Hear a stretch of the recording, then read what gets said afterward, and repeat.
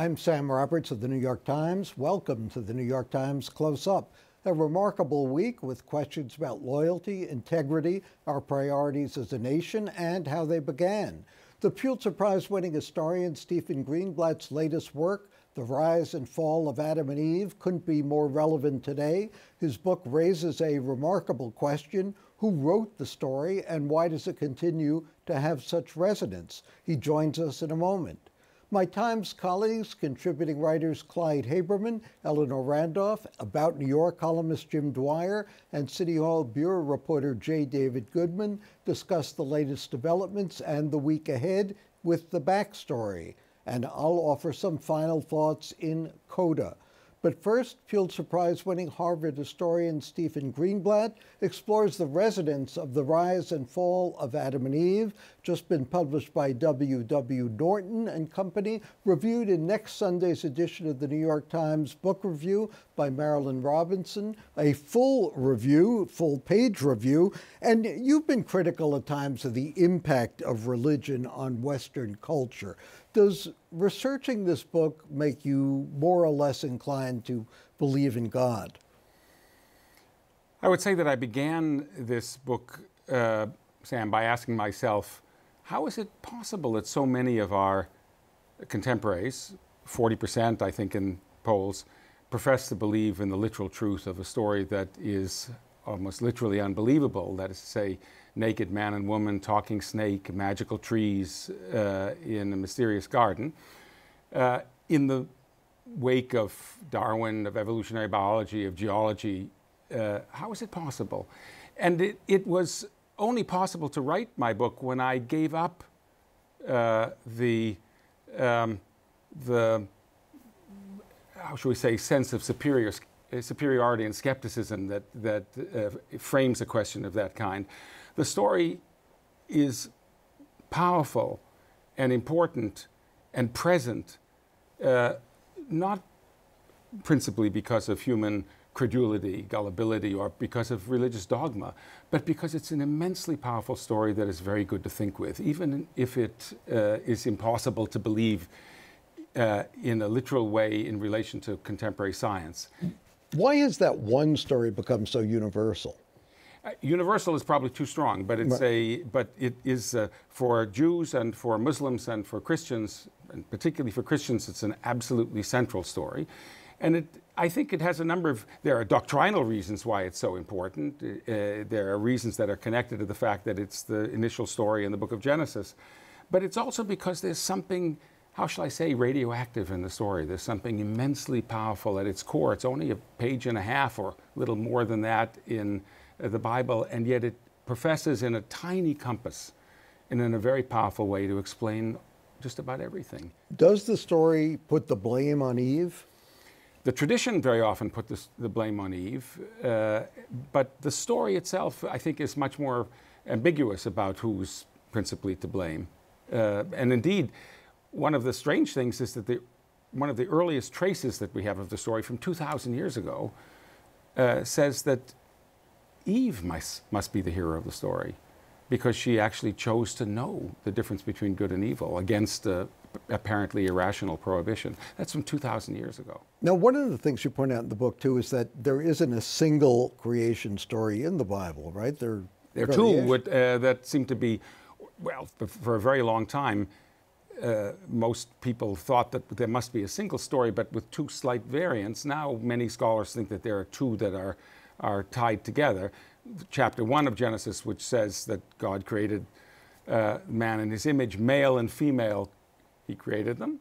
And chapter 2 and 3, we're in a different creation world in which there's a man and he doesn't have a partner, and God apparently rethinks what he's done and decides to give him the partner, first showing him all the other animals and then giving him the woman. When we look at Darwin, when we look at fossils, how do we square science with this interpretation? With this, is this a myth? Is it an allegory? What is it? I don't think that the goal should be to try to square them.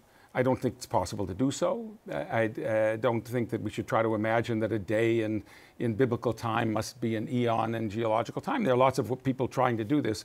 I think we have to understand this story is coming out of a very, very deep and powerful and passionate side of the human imagination to try to explain such experiences as love and mortality, fear of snakes, the need to labor, and to try to get these into a powerful narrative. And that's what the story does. Did the story change over time? Did it evolve, or have we stuck with that same version? It changed a great deal in the sense that interpretations of the story constantly change. I mean, there are huge arguments really from the beginning. And the story means something different for Muslims than it means for Christians, and something different for Christians than it means for Jews. But also within each of these traditions, religious traditions, there have been unending arguments because the stakes are incredibly high. Mm-hmm. Who are we?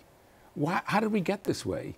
And there have been competing arguments really virtually from the beginning about who we are, focused on this story. The beginning, a good word for Genesis. Yes. You say that it was, in effect, burying a hated past, that the Jews created this, in a sense, after leaving Babylonia. What was wrong with the Babylonian version of creation? I mean, the Jews had, as slaves in Babylon, as exiles, a heavy dose of the Babylonian story, which is a rich and complex story having to do with rape and matricide and parricide, and that fundamentally does not focus on human moral responsibility. It focuses elsewhere. It focuses on human noise.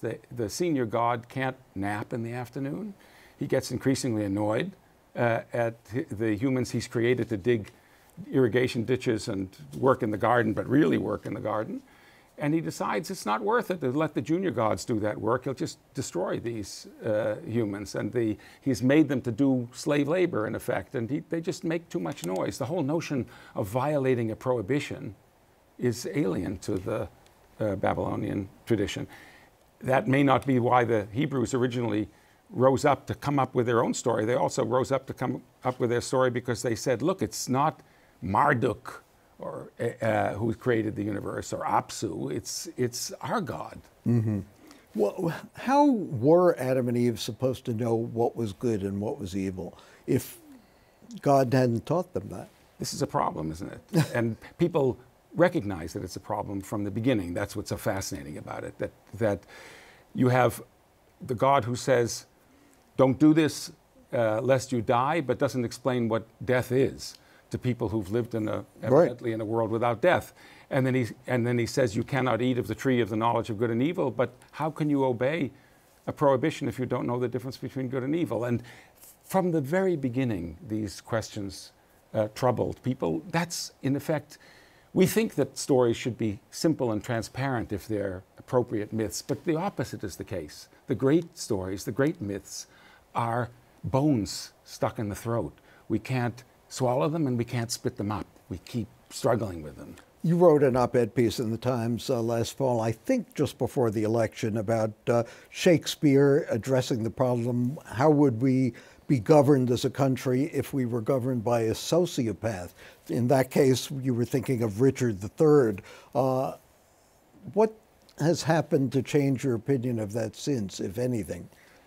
I think that Shakespeare was onto a set of deep and troubling questions about how a society, any society, even one extremely well organized and apparently healthy, becomes ill. What happens, he wondered, if the leader of the country is not fully stable, if he goes mad, as King Lear goes mad, or as Leontes goes mad in The Winter's Tale. What happens if he gives orders that are clearly immoral and unjust? Who stands up to such a person?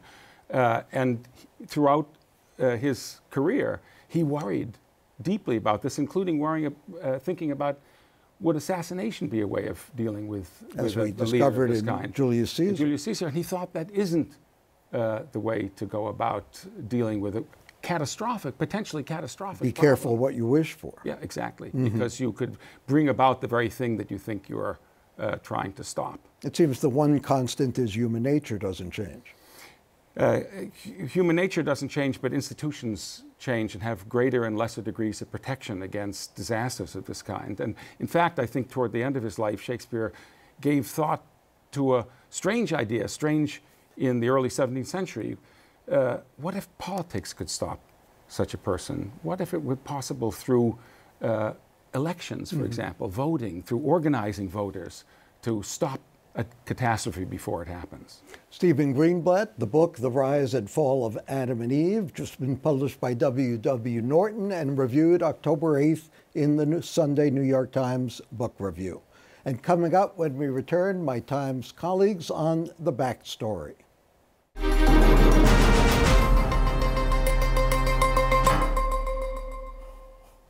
Welcome back to the New York Times Close-Up. What led our news coverage and analysis this week? Like so many others, it was dominated by pronouncements and rants by President Trump. Obamacare survived again. Another tax plan surfaced. A federal appeals panel overturned the convictions of former state Senator Majority Leader Dean Skelos and his son Adam, as it did the verdict before on former Assembly Speaker Sheldon Silver. And who would have thought political football would be so literal? Joining me to discuss these stories and more, my Times colleagues, contributing writers Clyde Haberman and Eleanor Randolph, About New York columnist Jim Dwyer, and City Hall Bureau reporter J. David Goodman. Let's talk about that Skelos indictment thrown out after Shelley Silver's thrown out. Does that mean you can do anything you want in Albany or in public office now? No, yeah. But maybe, yeah, or yes. But it certainly makes it harder to get convictions on it. I mean, this was not a surprise, obviously, after the Silver verdict was thrown out. They'll be retried. Both courts ruled in this case that the evidence is pretty strong against them, if only the judge's instructions to the jury were properly worded to keep with a Supreme Court ruling last year against the former Virginia Governor Bob McDonnell.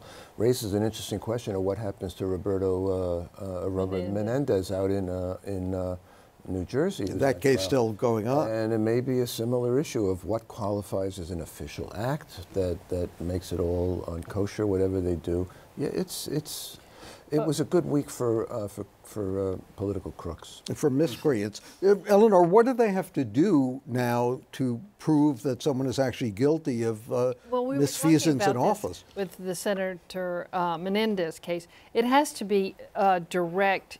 It has to be something that he has control over. And so the pay-to-play has to be more direct. You know, you have to actually pay or provide, you know, airplanes or women or whatever. And then the politician has to actually be able to do something to effect a change, to make a law, to change to set up a hearing, to do something like that. What I think is interesting about the Menendez case is that this ruling gives that judge an outline of how to tell the jury what they have to do. Because in both cases, this was the judges who had crossed the line, although of course they didn't know where the line was. They didn't know that the line was going to be there. Well, what happened is the Supreme Court has moved the line That's right. so that it's a much more tightly constricted group of acts that are qualified as official acts for which you can get insurable bribery. But, you know, in Albany, they don't play by normal rules, right? It's not as though the legislature functions as a normal democratic, small d, legislature.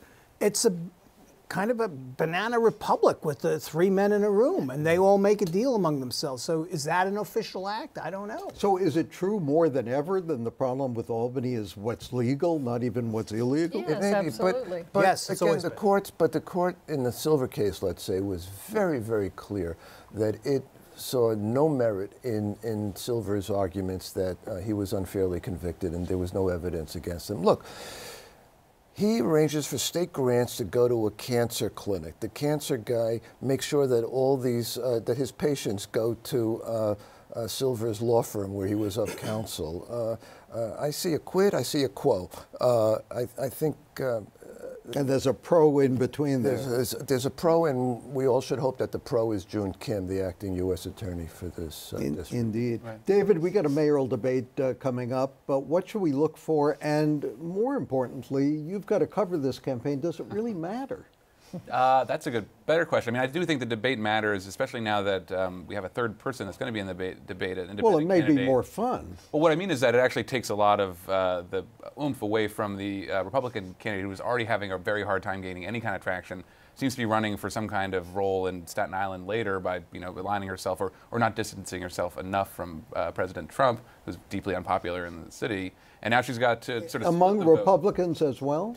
Well, there's not enough Republicans in the city. That's the problem. You have about 6-to-1 or 6.5-to-1 registration advantage for Democrats. There's conservative Democrats in Staten Island and in Queens, but it's not enough to really put together. And even if it were close to that, if you're getting some votes of people that are, or not happy with the mayor, now you have Bo Dietl, who has essentially the same message as Nicole Malliotakis, the GOP candidate, but he's got a kind of more earthy way of delivering it and an ability to attract attention. He's kind of the Donald Trump of this race. Right. He's a little more, he has some background, and he actually was a police officer. And people sort of give him the benefit of the doubt. But whether he can have the same effect that Donald Trump had on the national stage, I don't see it. We're not as polarized in the city. And he's running on a dump the mayor line, not on a major party line. And the word you were reaching for is crude. Crude. Oh, he's right. Yeah. Yes, and more than that. So what does the mayor have to do? Just keep his hands in his pockets and his mouth shut? He really doesn't have to lay out a second-term plan because he's facing essentially nominal opposition at this point, and the polls show he's got a lead of 40 or 50 points over. Isn't he trying to sort of move everything he really wants to do to after the November elections? What does he want to do? Well, I mean, I was thinking about the whole commission for these statues. Me too. He put that whole thing off, until after November, and it seems to me that there doesn't seem to be a real there. Well, he staked out big fights, but all the big fights he'll have are in Albany and will happen next year on, right. The trying to get more money from the MTA through a tax that stands not a lot of chance of passing up there. You mentioned statues again, like that's not going to happen until after the election. Right. Plus, he's made clear that he's going to keep traveling the country as sort of Mr. Progressive America, and we'll see how well that plays in a city that likes its mayors to stick a little closer to home. His big challenge, I was going to say his big challenge now, if he gets elected a second term as a Democrat for the first time in decades, is can he be the first mayor in memory to go on to something else after he leaves office? Well, not even memory. It's not since the ever. 1860s. That's right. even this end of the table, we don't remember that. No mayor of consolidated New York has ever done that. In fact, talk about dead ends.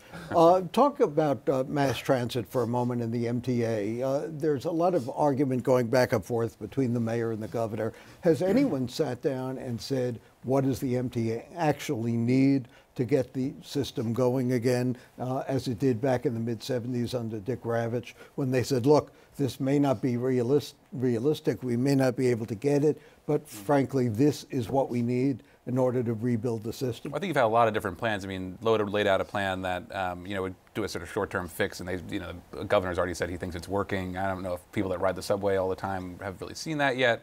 The longer-term thing is to really update the signal so that you can get more trains to run on the tracks and therefore reduce the congestion. Because ironically, they actually, and we did a great investigative story on this, they actually cancel trains because they're too crowded, thereby increasing the amount of crowds on the next trains, and it's like a kind of snowball effect. And so they need to address that. That's a long-term fix. We have, even on lines where they're trying to update the signals, like the 7 line, it hasn't come on as fast as they thought it was going to. So that's a real issue. They need to put more money into it. They need to have better contracts where they're not overspending on, the amount of sort of rail miles that they're putting in place. And they have a lot of issues that they haven't fully figured out. At least that's my including feeling. The money.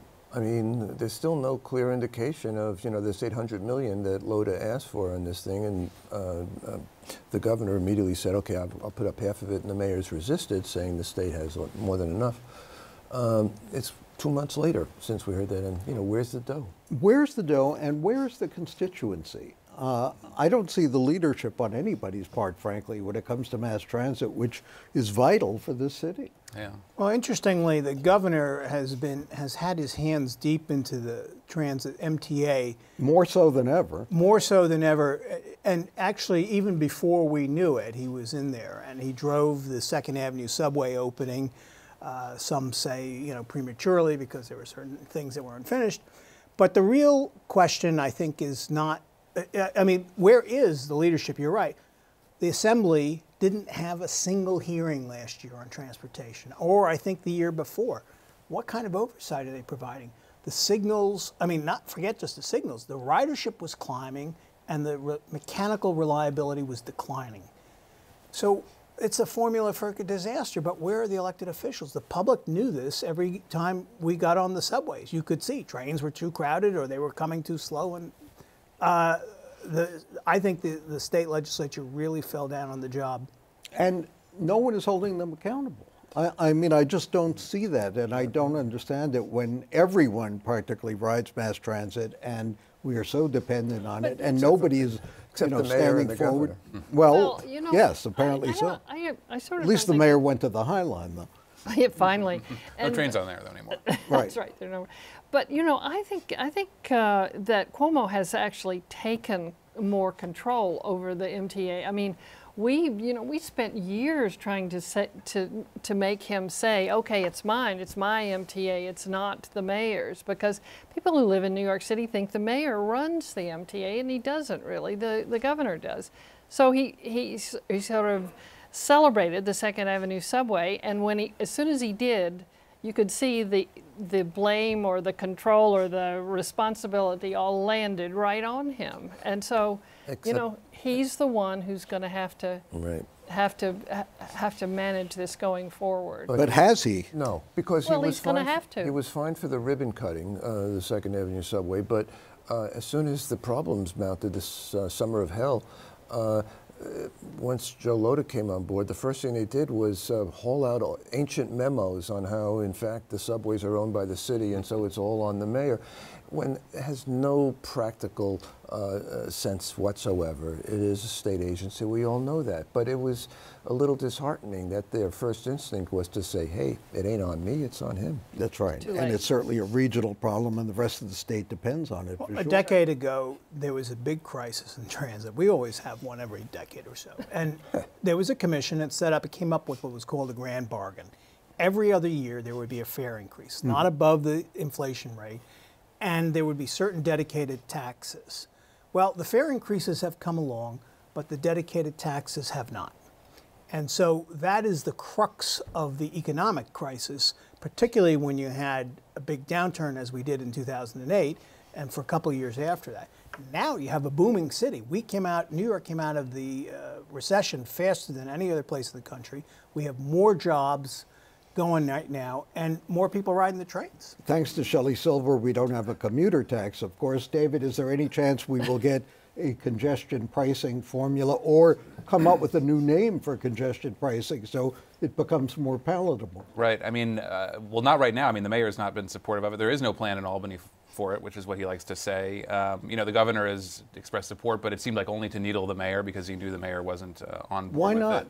Or maybe it's not a good idea, is it? I think the mayor has been a little disingenuous on this. He talks about how it's essentially a regressive tax, not sort of pointing out that every toll is like that. And so he says, that essentially low-income New Yorkers shouldn't be made to pay to come into the central city when, the poorest New Yorkers ride the train and they pay the exact same fare as everyone else. So, there is a plan that, Move New York plan that sort of addresses trying to adjust the other tolls around the city to make everything more fair. But he hasn't gotten behind that, and he's sort of pushing it back onto Cuomo, saying, well, give me a plan, then we'll see. It's a lot easier now than it was when Bloomberg had the idea, because now you don't need to have toll booths. Right. You just drive right through. That's right. Thanks to my Times colleagues, Clyde Haberman, Eleanor Randolph, Jim Dwyer, and J. David Goodman for joining us, and some final thoughts to follow.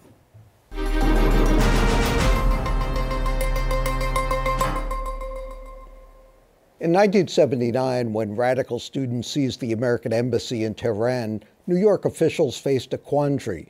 Kennedy Airport was a global gateway, but few New Yorkers would defend flying the Iranian flag in the International Arrivals Building. One ingenious executive, Sid Frigand, improvised a diplomatic solution. He sent all the foreign flags out to the cleaners. When it comes to race in America, we pretty much do the same thing. Sweep it under the rug, focus on symbols instead of substance. Once again, the national anthem has become a protest symbol by athletes, some of whose colleagues wear the flag on their uniforms in violation of the U.S. flag code. Speaking of flag etiquette, the Star-Spangled Banner was inspired by the flag that flew over Fort Sumter during the War of 1812. After the war, that flag was supposedly cut into strips as souvenirs by the fort's commander. And let's not forget who wrote the Pledge of Allegiance, a Baptist minister from New York who preached that Jesus was a socialist. It was originally recited with right arm outstretched until World War II. Back to the anthem. Whom did Key include in the land of the free? What did he mean when in the third stanza that slaves who fought for their freedom with the British would find no refuge from the terror of flight or the gloom of the grave? Congress rejected the Star-Spangled Banner in dozens of votes. Professors at Teachers College called it warlike. The New York Herald Tribune complained that it had words that nobody can remember to a tune that nobody can sing. Even prohibitionists recoiled because the tune originated in a 19th century British drinking song. Maybe they were onto something. The song's chief congressional sponsor was later credited with repealing prohibition. Finally, in 1931, the Star-Spangled Banner was named the national anthem, thanks to a dogged Baltimore congressman. In a letter to the Times that resonates today, a New York lawyer allowed as how the congressman had lobbied for the song because it celebrated, quote, a minor incident in the War of 1812 of no great importance in national history, which had taken place in his own state. People feel that way about their own little affairs, the New York lawyer wrote, but can't the nation have some sense of proportion? Sending a message about how you feel can be expressed by waving a flag or removing one, by saluting or by kneeling. The First Amendment guarantees the right to speak, also the right, though not the obligation, to listen. In 1964, a civil rights worker from New York named Michael Schwerner gave his life for what he felt. He stood with a gun to his chest in a Mississippi barn as a Klansman demanded, "Are you that N lover?" "Sir," Schwerner replied seconds before he was shot, "I understand how you feel." For the New York Times and CUNY TV, I'm Sam Roberts.